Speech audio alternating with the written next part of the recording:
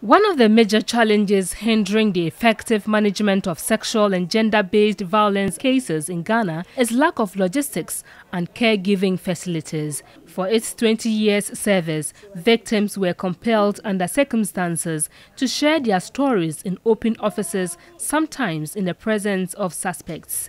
These happened largely because the various units, including even the national headquarters, do not have befitting facilities to ensure privacy and mandated cares.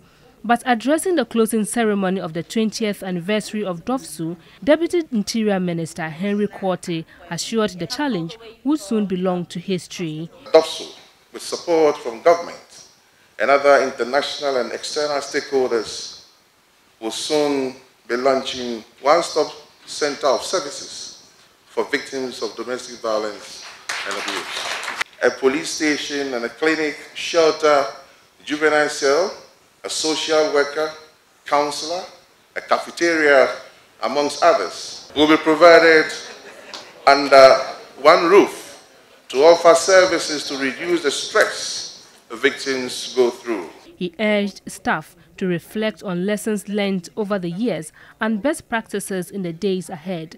Director General of Police CID, COP Mamiya Tiwa Adodankwa, charged the personnel to ensure that victims did not become double victims. We want to count on your support and cooperation to bring domestic violence and abuse to its barest minimum. And we also continue to count on all the investigators. Our commitment, our dedication will go a long way to assure victims of domestic violence that they will not become double victims.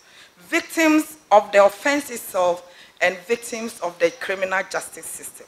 Country representative of UNFPA, Niyi Ojualape, called for adequate attention on the Dovvsu unit to deliver.